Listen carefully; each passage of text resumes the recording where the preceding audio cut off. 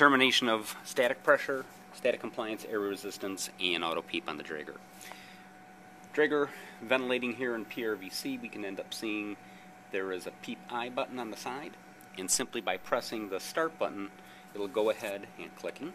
It'll go ahead and do an auto PEEP maneuver and display for us the amount of auto PEEP that is present.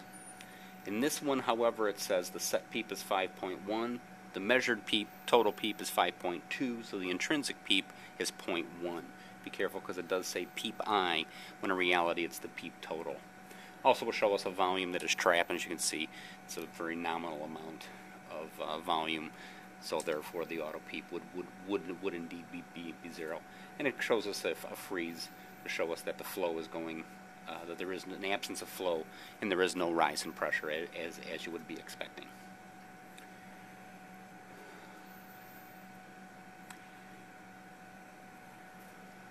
To measure the static compliance, you again need a square wave flow pattern with a plateau being applied.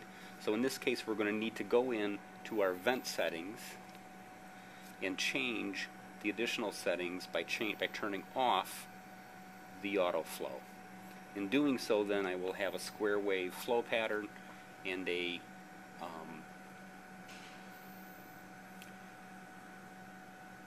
square wave flow pattern and a rectilinear rise to pressure as a pressure pattern.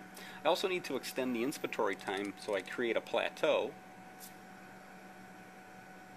and there's my plateau period, and you can see the value there.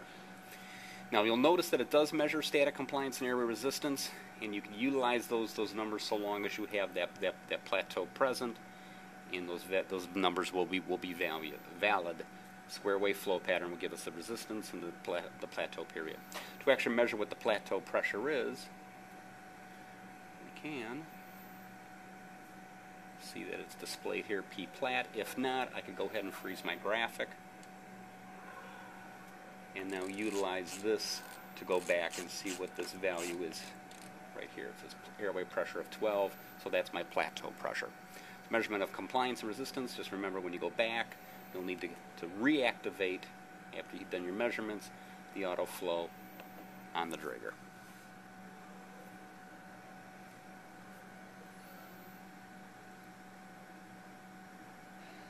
And there's back to our auto flow.